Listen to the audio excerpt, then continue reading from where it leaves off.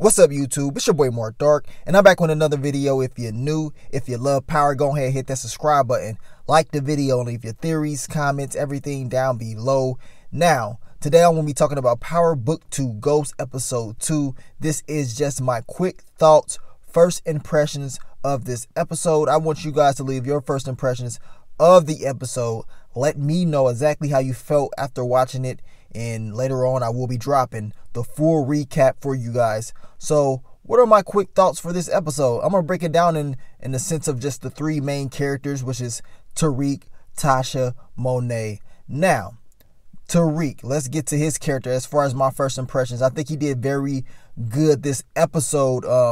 And one of the things about Tariq is they was trying to make Tariq talk bad about Ghost. And you can just look at him and, you can really tell that he didn't really want to go up there and dog out his dad. Regardless of how much they trying to tarnish James St. Patrick and his name, Tariq knew deep down inside that he didn't really want to do that. Now, was he willing to do that to save Tasha?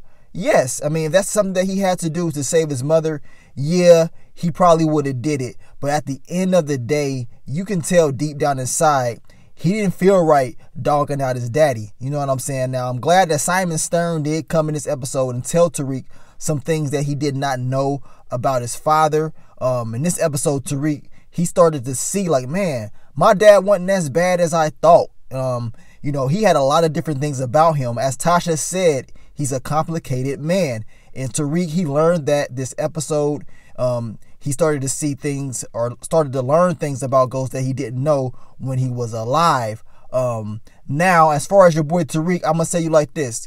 That scene that he had with Kane when they got out that car, he schooled him right there. Your boy Tariq definitely schooled Kane. As far as telling him about Frank, about him being the snitch and stuff like that. The way he handled that scene, that was solid in my opinion.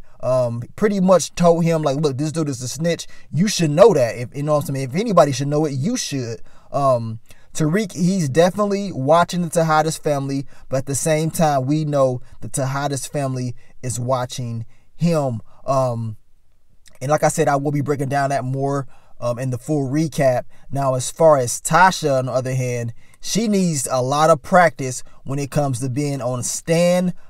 Just thinking about what she's going to be saying in general when she's brought up and when they talk to her, because she's making a lot of mistakes, and then these mistakes cannot be made on stand. She already messed up in the first episode by mentioning Tommy Egan's name.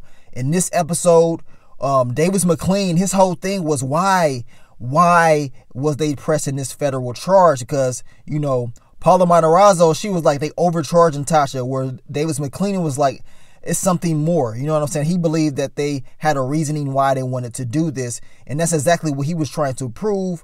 But even though he's trying to prove this, it's going to make it hard, for his case and for these charges to be dismissed, because Tasha, she brought up Tommy Egan's name. Not only did she bring his name up, she made the crucial mistake of saying that she told Tommy Egan to do this. Now, eventually Tommy Egan will have to talk. I don't know what episode or if they're going to bring him in or what. But realistically, if this was to happen, he has to be the person to, defend himself. He's going to have to have somebody represent him. Either way it goes, realistically, if this was to happen in real life, Tommy Egan will definitely be a person of interest, and he would definitely have to say something about this to defend himself, because Tasha out here saying that he killed Ghost. Oh, hell nah. Do you believe Tommy Egan is going to let that, do you honestly believe he's going to let that happen? No way. He's not allowing that to happen at all. Like I said, Tasha overall in this episode, man, she's trying to adapt.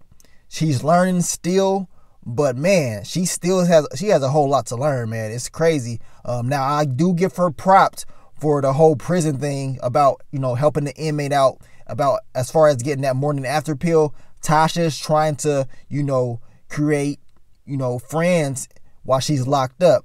She needs to get, power while she's locked up, and to be able to move, because she's going to need protection. She's going to need different things. So of course, setting and help, pretty much Tariq helping his mother out with the help of your girl Monet. She was able to get that morning after pill and she got a burner phone inside there, because people was wondering, why is Tasha talking to Tariq about, you know, getting a gun and, you know, about the case, like details that you wouldn't even say over the regular phone. So now we know Tasha has a phone, a burner phone inside. And yes, we saw Tasha at the funeral. She was allowed to come regardless of the reasoning. We knew that she's going to be able to get to this funeral, right? Now let's get to Monet, and then we're going to end off this quick thoughts video. Now, Monet in this episode was watching a lot. We learned a lot about her character as far as what she wants to do, and she has her own agenda. Now, make sure you check out my channel, because I'm breaking down all these characters, and you will already be aware that what Monet really wants to do. She wants to protect the family, but she wants to do it by her means. And when I say her means, her way. She's not necessarily, you know, strict on family code. And you see it in this episode. Monet got I want to say it's similar to how Ghost and Angela was. Not all the way, but the principles. You know what I'm saying? She's with this dude, Danilo, and of course he's a cop, you know what I'm saying? And she's getting information from him. Now, of course, her family don't know nothing about this. This is against family code. She kept saying we got to hurry up before Kane comes back, which we saw at the end of the episode. Kane realizes that his mom is definitely messing around with this Danilo dude, and he's going to look deep into this. And as I told you guys, I've been telling you for the last few weeks, because people kept asking me, how do I know that there's going to be issues with Kane and Monet? Well, just based off Kane's description. Kane pretty much said, I mean, in this description, he's pretty much saying that he is more, you know, focused on family code and upholding his father's reputation. And of course, his loyalty will be tested when, of course, his mom she wants to do things her way. So it's going to be a challenge for both of them. The thing is this: Monet, she will off her kids. Let me repeat: she will do her kids in. She doesn't care if you are not doing what she wants you to do, whether you are her husband or her kid or family, whoever. She will end you. Let's just get that clear. In the next upcoming episodes, we will definitely figure that out. I'm just letting you guys know. And, you know, like I said, it's just based on her description. And like I said, Mary J. Blige, they did an interview and she clearly said the same thing that I'm telling you right now. Overall, this was a good episode in my opinion. I think it's going to be building up. There's a lot of different characters that are going to pop up that we don't see on these websites that have the casting. The IMDb website, you know, they don't have all the information. Now, Stars and Power, they did a good job this year of hiding a lot of the casting. For example, it's a lot of actors and actresses that's only booked for one episode. But we saw in this episode, people are in more than one episode, right? They had Simon Stern booked for one episode. They had Stephen Ott, the Democratic Party guy. He was booked for one episode, but we saw him in this episode. They didn't even have Blanca Rodriguez in the casting. They didn't even have Rashad Tate in the casting, right? But he was in the episode. So they did a very good job as far as hiding certain casting. That means it's going to be some surprises this season. It's going to be some people that, you know, we're going to be shocked, like, man, they in this, you know what I'm saying? They in this installment of Power. And that's a cool thing, because that way we can be surprised and, you know, some of our predictions may just come true. But as I told you guys, and before I end the video, and, you know, everybody knows it was Ghost and it was his funeral, right? But as I told you, they was going to do a closed casket. They are not going to open that casket.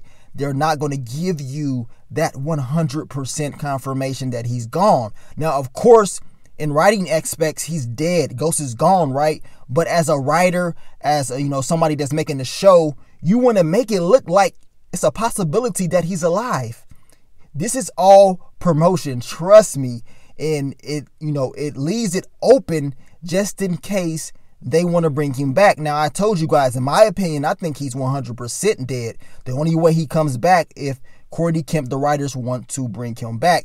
It's not all up to Courtney Kemp, because I know a lot of people keep saying, well, you know, it's up to Courtney Kemp. Well, not necessarily. If you guys don't remember, Courtney Kemp wanted Angela to come back.